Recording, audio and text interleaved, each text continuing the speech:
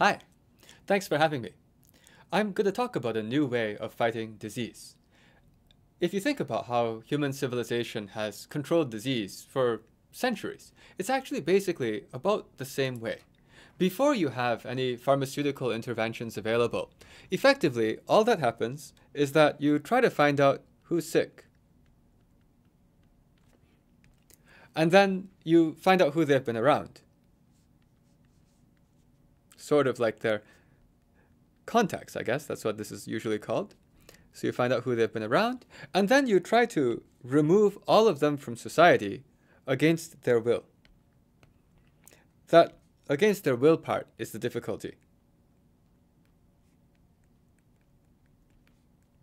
If you have a math professor come to give a talk, you end up getting a chalk talk like this. Well, sort of, for part of it.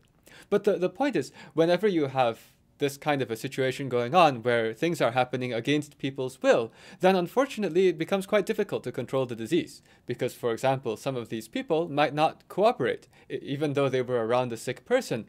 Being removed from society to protect everyone else in society against them is not necessarily what they want to do. What we thought about was that you can actually change the way that you intervene in a pandemic now that we have smartphones, now that we have the ability to create networks. In fact, using an idea quite similar to what's behind LinkedIn, except that we use the physical network instead of who people are connected to on LinkedIn. The idea is actually very simple.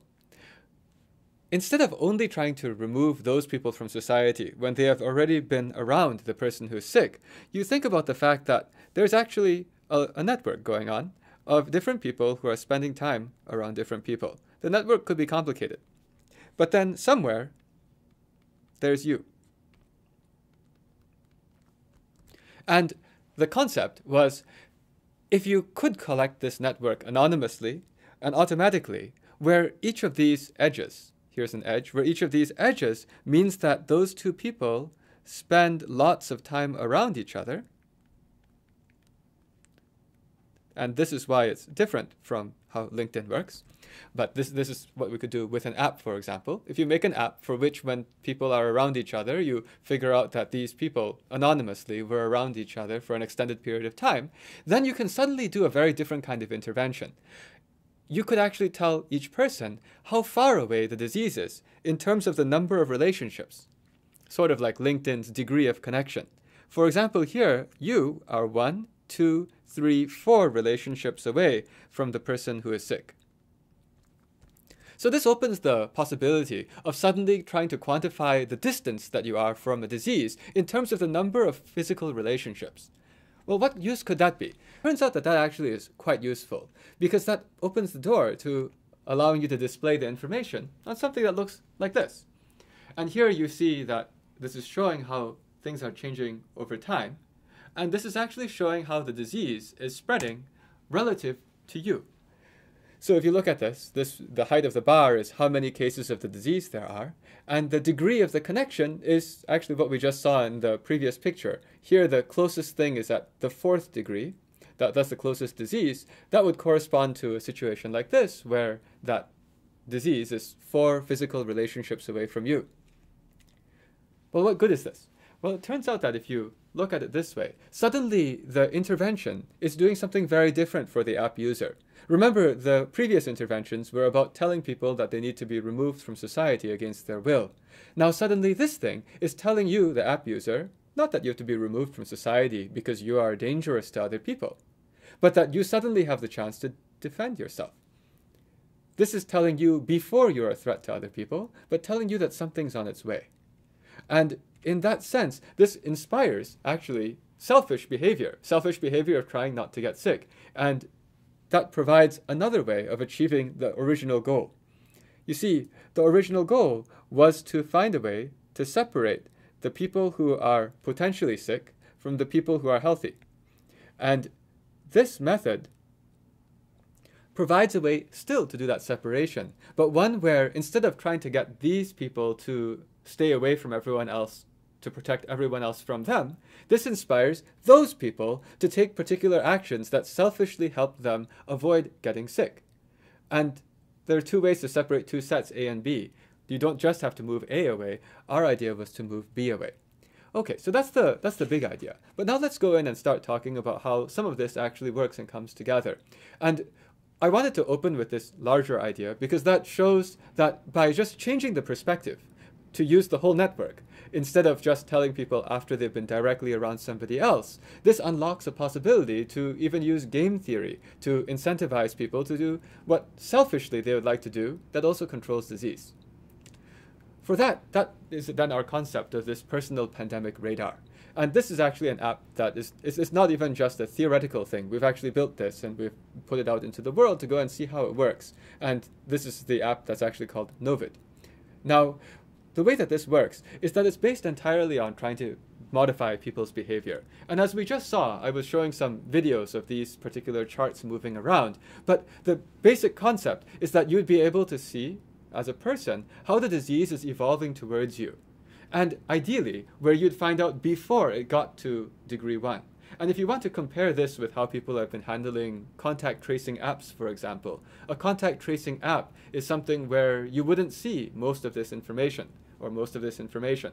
You'd only see information of what was already at degree 1, when it was already too late for you to avoid getting sick from that person.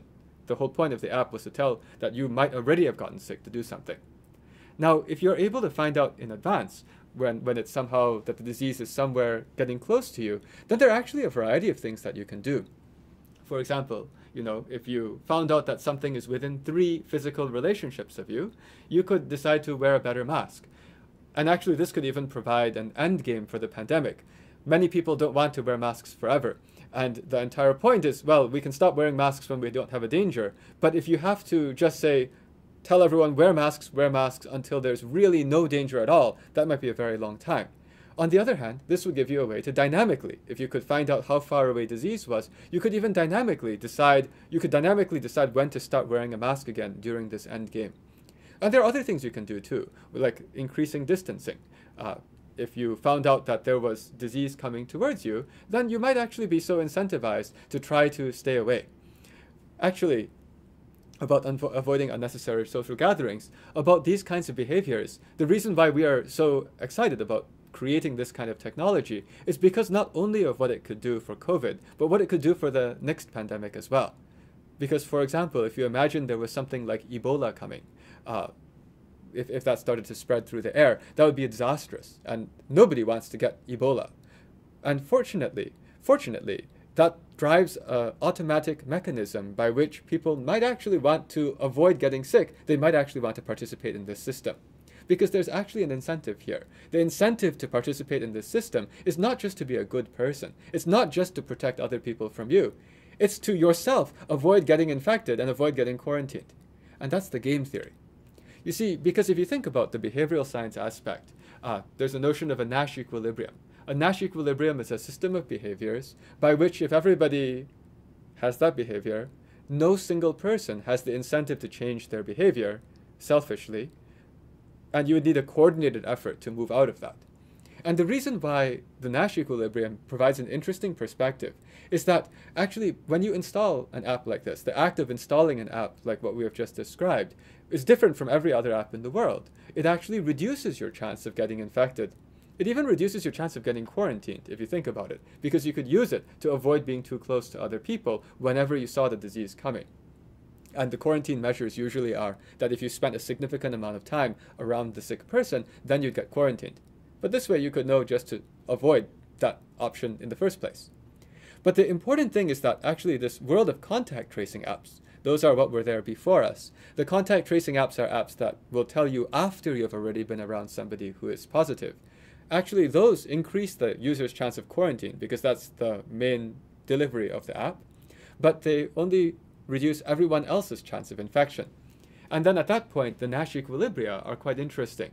Because, for example, with the other systems, one might wonder why the other systems didn't take off. And one reason could just be that, well, unfortunately, for a selfish person, a contact tracing app doesn't do that much for them. And therefore, actually, the only Nash equilibrium, if you think about selfish people, is where nobody has the app installed. Because, for example, if everybody had the other app installed, you actually wouldn't have that much incentive to install it selfishly, because everyone else is already protecting you from them. And if you install it, it just increases the chance that you get quarantined to protect everybody else. I'm saying this for selfish people. I will say I actually do have a standard contact tracing app installed. I hope you all do too. It is good to be altruistic, but somehow we can't bet that the whole world is.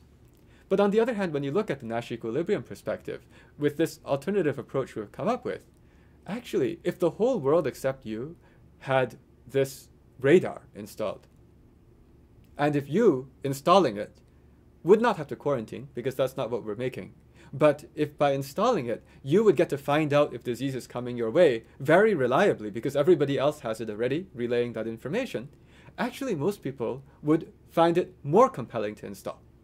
So it's actually very interesting. We have a second Nash equilibrium, where everybody has it installed selfishly, because it's actually designed to protect the user.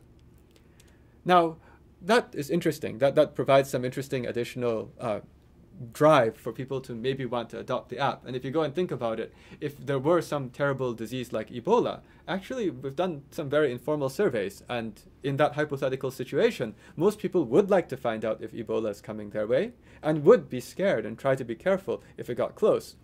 And that potentially could make a significant impact on the spread of a disease like that.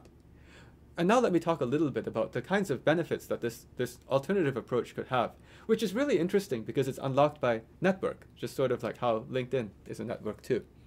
The first order of magnitude boost is actually that, you see, it turns out that the approach that was done before, it's well-intentioned, and it's good that people were trying to do it, but we've discovered that it's actually quite difficult to make anonymous apps that drive quarantine. Because actually it turns out that if you are around somebody else 6 feet, 30 minutes, and the other person is sick, then unfortunately fortunately, the chance of transmission is actually quite low. Only about 10% or less.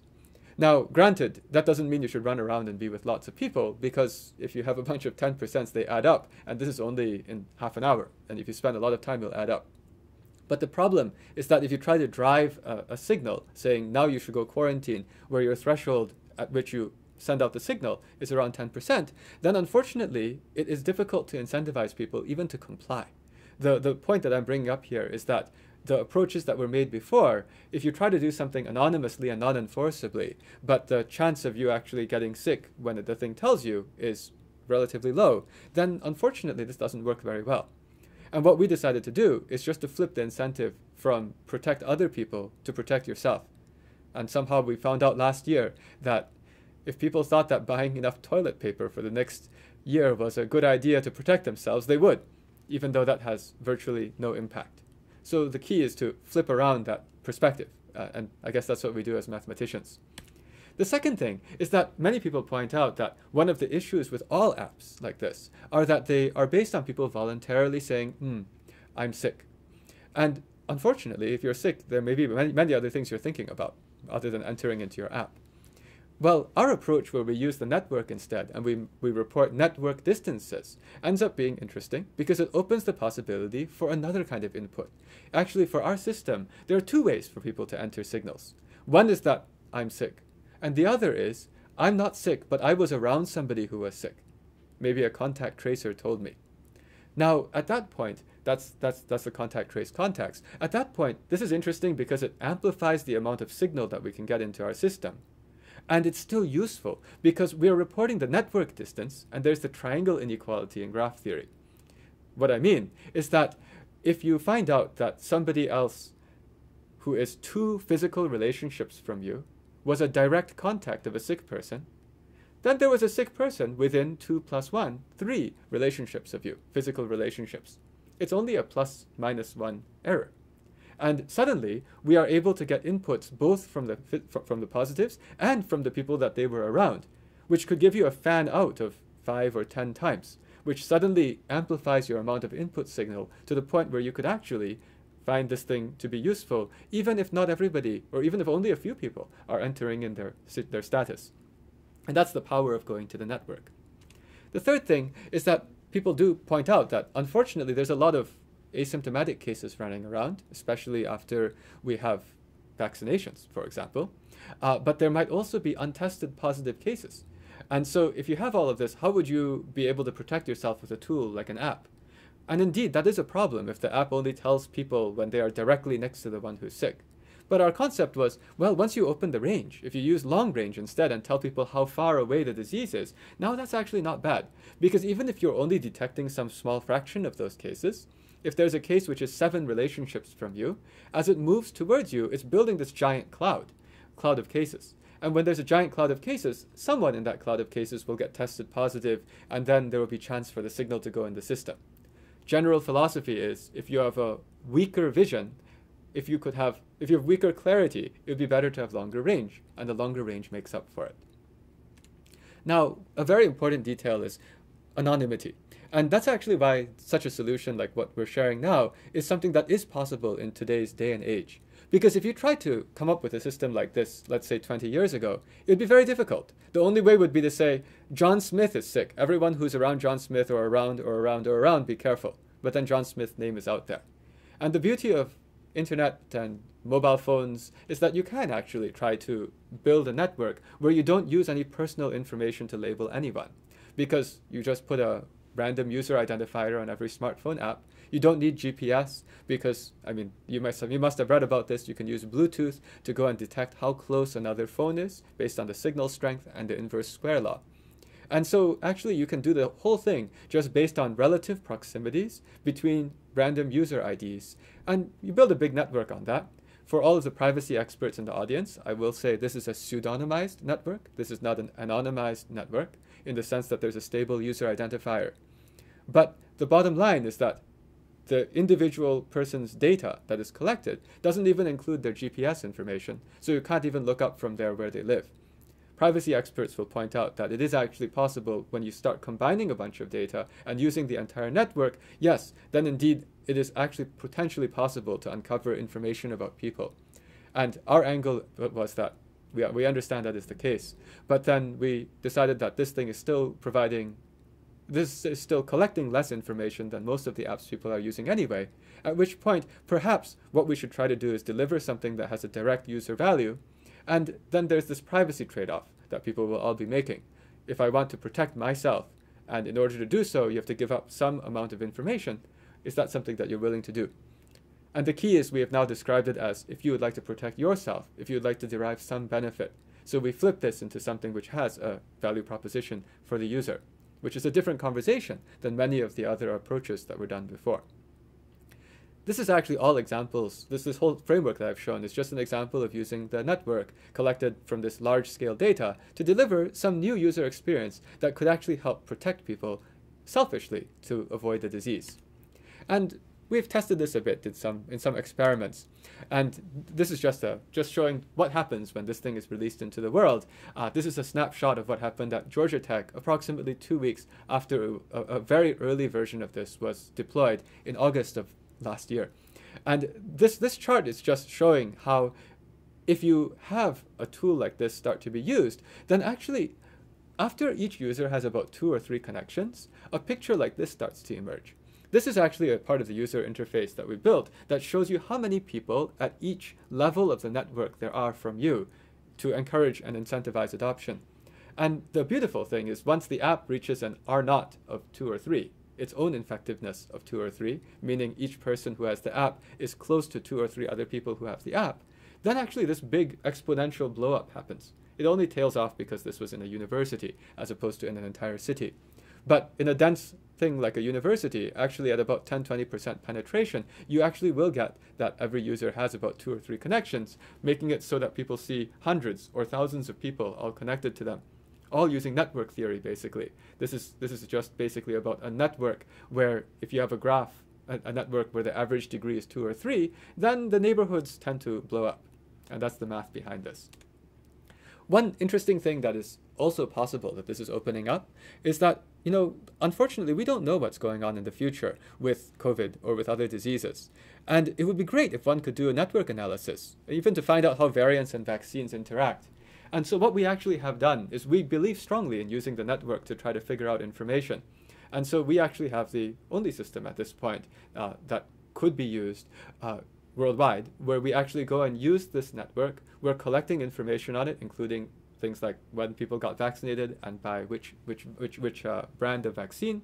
And this generality of building an entire system on which we could analyze the network of vaccines infections, and so on, is actually the original dream of why I started this with our group in the very first place, March of 2020. Because the concept was, if you could actually go and try to use this big data for this kind of good, of trying to figure out what's going on with the disease, you might even be able to detect if some new variant starts emerging because of the sudden explosion of infections from a particular point.